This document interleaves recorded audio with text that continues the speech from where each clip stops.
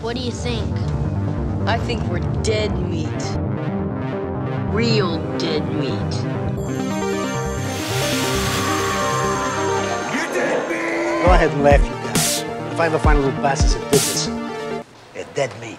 Hey everybody, I've got a whole bunch of scheduling updates for you, but first, I want to point out that it was 4 years ago today that I released my very first kill count, covering Friday the 13th. 4.8 million subscribers and 1.7 billion views later, we're still going strong, and that's all because of you. So thank you for continuing to support and watch the channel. I wouldn't have this amazing job without you viewers. I promise to continue making every video the best it can possibly be, as long as y'all keep watching. On to the housekeeping. Let's start with some unfortunate news. I know many of you wanted to see a Willy's Wonderland kill count. So many, in fact, that I literally had to block the phrase from my comments.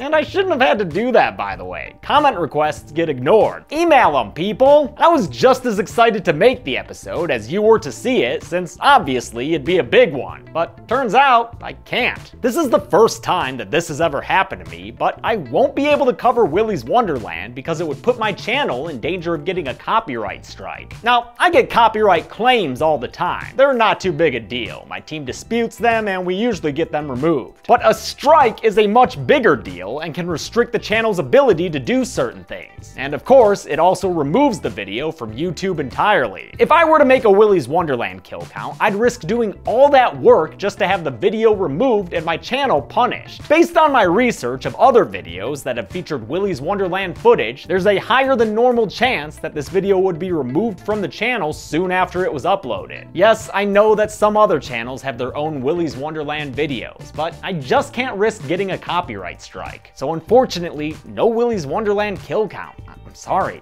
Shifting gears, I want to let you know that I'm also going to be changing it up when it comes to explicit content and kill counts. Y'all know I love good gore and that I like to celebrate well done makeup effects, because that is a normal, healthy appreciation of an artwork. But YouTube obviously doesn't see it that way, and they've been getting stricter and stricter when it comes to allowing blood and guts. For a couple of years, my solution was to get sponsors for the bloodiest movies. That way, I could still pay myself and my editors for our time, and I could leave all the fun stuff in the video without worrying about running ads on it. But lately, these sponsored videos have been getting age restricted. And even though a sponsor takes care of the demonetization side of things, an age restriction still has dire effects on a video's views and subscriber growth, which in turn can really hurt the channel. Just as an example, Freaky was a pretty big movie and a popular kill count that brought in a lot of new viewers for me. But when it got age restricted, that destroyed its analytics. It went from getting hundreds of new subscribers a week to a couple of dozen. That's not good for the channel's health. So from now on, I just can't show the most extreme stuff in the public videos on Dead Meat. I want to, but YouTube will restrict them, and that will severely hurt the channel. Sponsored videos will help me get away with a little bit of stuff, but when it comes to the bloodiest content, I'm gonna have to go back to the Patreon plan. That means public videos will either blur out or exclude the most extreme blood and guts, but there will be explicit versions of the videos with all the gore included, available to patrons for only $1 a month. Trust me, I've gone over every possible way to approach this, and this solution seems to be the best one. You can still see the kill counts and all the jokes and production info for free, and if you want to see the nastiest gore, it's only $1 a month. Or, you know, just watch the movie. I can't have the explicit versions for free on a second channel or anything, because that would draw people away from the public releases and once again damage the analytics. I love having this as my job, but trust me, YouTube does not make it a wholly pleasant experience. Their guidelines on explicit content are mercurial, contradictory, and flat out frustrating. I'm doing what I can here. Finally, let's go over the spring schedule for Dead Meat. First things first, the podcast will be going on hiatus after next week's episode and will return in August in one form or another. Chelsea's taking the summer off to focus on other projects, both professional and personal. I'm very excited for her. It's still a little bit of ways, but in June, we're going to premiere a brand new series made by editor and now producer Zoran. They talk! It's a look at what some of our favorite franchise killers are really saying behind those masks. Is everything all right? Yes, everything is just fine, says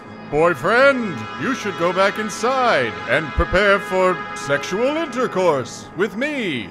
boyfriend. Kill count trailers will continue to come out every Monday as long as editor Mike has the time to do them. I'm also gonna have him do most of the trailer voiceovers from now on, since his voice is great, and I was kind of forcing mine in some of them. Also, I'm gonna be playing around with how those trailers are released because YouTube's algorithm is punishing me because they're so short. Basically, even if everyone watches those videos entirely, since they're only 2 minutes long, YouTube's like, oh, I guess people don't want to watch your content. And then they don't recommend the rest of my videos to your subscriber feeds or whatever. Speaking of which, you should probably click that bell so you don't miss notifications when I post new content. For the trailers, I think I'll be posting them on YouTube's Shorts. It's like a beta thing, and then maybe also Instagram Reels or Instagram TV.